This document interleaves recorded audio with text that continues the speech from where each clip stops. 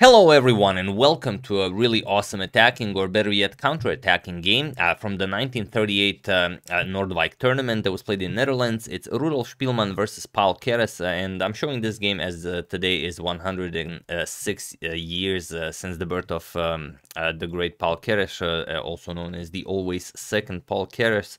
I thought about a lot of different games, but this one has always been one of my favorite games he played, and one of the reasons is probably maybe it's the first one that I saw that he played. It was featured in the old Chess Master series on PC. I think it's the Grandmaster edition, yeah, the Chess Master 9 Grandmaster edition or something like that, where Josh Waitzkin would explain how to counterattack in chess, and this is a beautiful game to really understand just the notion of the counterattack in chess, because you could approach this position in many different ways, but the way Paul here does it, it's just, you know, very human. So that being said, let's check it out. I don't think either Spielmann or Keres need any further introduction, as they are both very well known, but it's basically a clash of the old guard versus the new up-and-coming players, Keres being the new up-and-coming player here, very young, and Spielmann being a member of the old guard with Bogolyubov and Tartakover and you know, many of the old masters. So let's check it out and see. And also Spielmann, known as a brilliant attacker himself, he of course well, always likes to create a fire on the board. So here Spielmann with the white pieces opens with e4. Keres goes for the French defense. We have e6, we have d4, d5, and now knight to c3. So a normal French defense. Knight to f6, and now e5, advancing the pawn here. The Steinitz variation, going after the knight. Knight f to d7, preparing c5, and as black will try to undermine the center from the flank, white advances the f pawn to additionally support the center. So here we have c5, and nowadays knight to f3 is what we would play, but d captures on c5 was fine in those days, and now knight to c6. Keres doesn't rush in recapturing the pawn, because you can't really defend it. b4 is impossible, and well, there's just no way to defend this pawn. So here a3, Spielmann prepares to play b4 to defend the c5 pawn, and only now Keres captures it. We have queen to g4, putting pressure on this pawn, and even though this line is still kind of playable, many better lines were found for white, so you will not see this very often in modern chess. So here g6, preventing the g7 pawn from being captured, and knight to f3. Now we have a6. Now Keres prepares to advance on the queen side, and now bishop to d3. We have b5, now advancing on the queen side, and Spielmann, the great attacker that he is, of course knows the value of pawn to b4 push, so he does that exactly. And now bishop, there are a couple of games where bishop to e7 was played, but here we have bishop to a7, and it is as of move 11 that this position has never been reached again. So here, what do you play? Well, you could continue by just, you know, continuing development. You still have to develop your bishop. You still have to decide whether you're going to castle queenside or kingside or whatnot. For the moment, kingside castling isn't allowed, so you might want to tend to that somehow. Maybe bring the knight here, maybe c3, maybe block with knight here, then castle. Many different ways to play this. But here he strikes with a4. And this is a little bit weird because, well, you leave your b4 pawn hanging, but okay, you want to create some trouble here. And now, okay, Keres could go for knight captures on b4, and it's perfectly fine for black. For example, a captures on b5, and now knight c5, and it's really questionable how white will get out of this one. Yes, okay, you're threatening, for example, knight captures here, followed by knight to c2 check, winning the rook. But let's say king e2, you sidestep all of this, and now what do you play? Let's say d4, you chase away the knight, knight to e4 already. You know, it's complete madness on the board, and this is not the kind of chess Keres wanted to play. So here, Keres just chased away the queen with h5. We have queen to g3, and now queen to e7.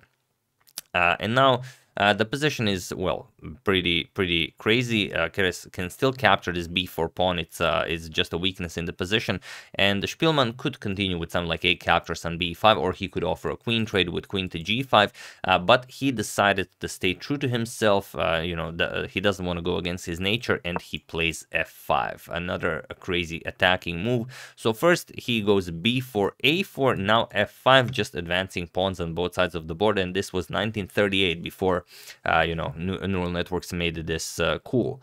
It's a position where black has many great moves, and I'm sure you guys already see a couple of them, but just for fun, feel free to pause the video and try to find the move Keres played, as it's just a really human move to play, and it really shows how white's attacking move will simply not to do.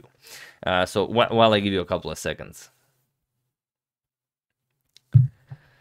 So for those of you who were able to do it, congratulations on finding some, normal moves, queen captures on b4 or h4 or g captures on f5. But the move Keres played is actually bishop back to b8. And this is, if you always think about, the strongest move is with the knight back, you will also find these moves with the bishop back.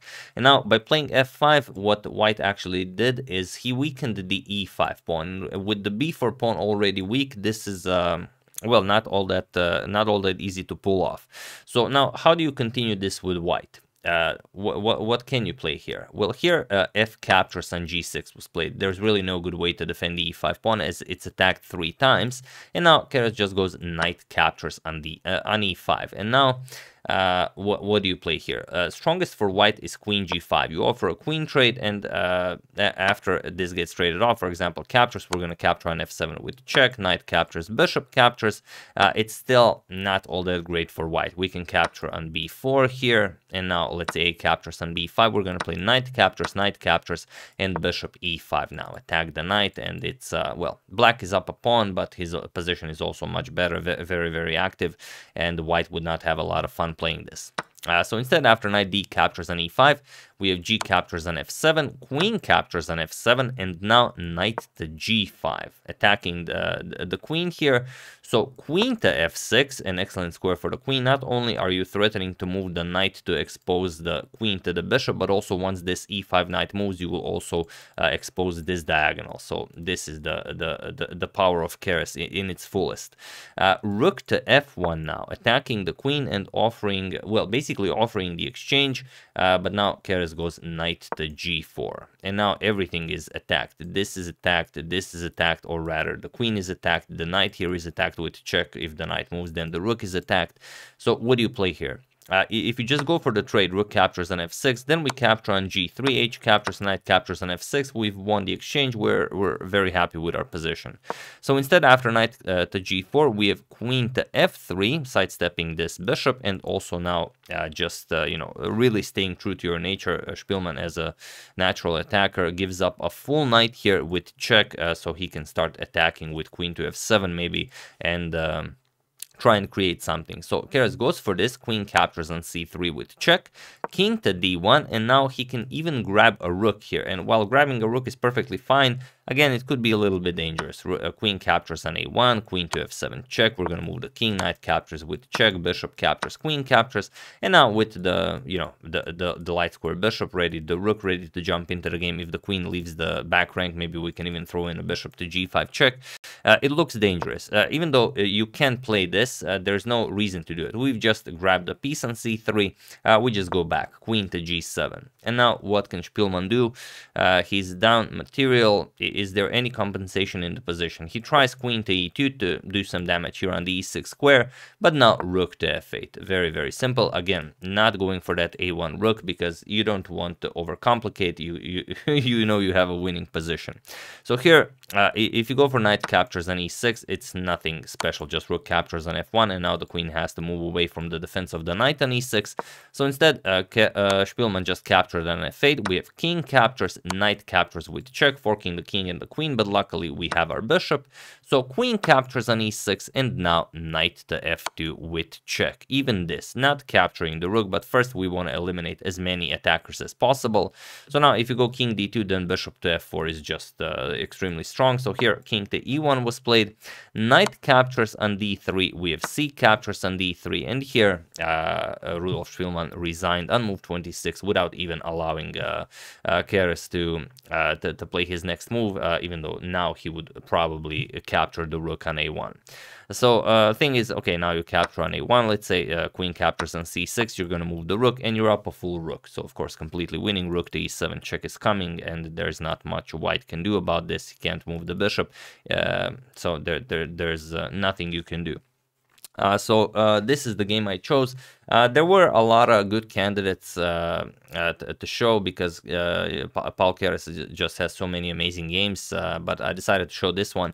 As I remember when I first saw this game, it really you know, made me think about how I'm playing chess wrong and poorly sometimes, or rather most of the times, when you can play a move here, for example, after f5, you can, you know, just slow down, play bishop to b8, and ask white, what are you doing? What is this b4 a4 f5 madness? I mean, it's not going to work. Just bishop to b8, and your entire position just collapses.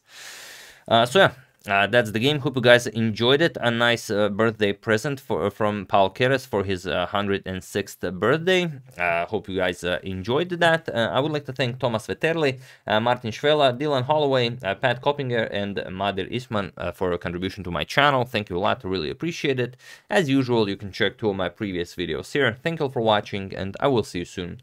Continuing to check up on your wonderful suggestions such as this one and whatever else happens in the chess world. Thank you all. I will see you soon, and have an excellent rest of your day.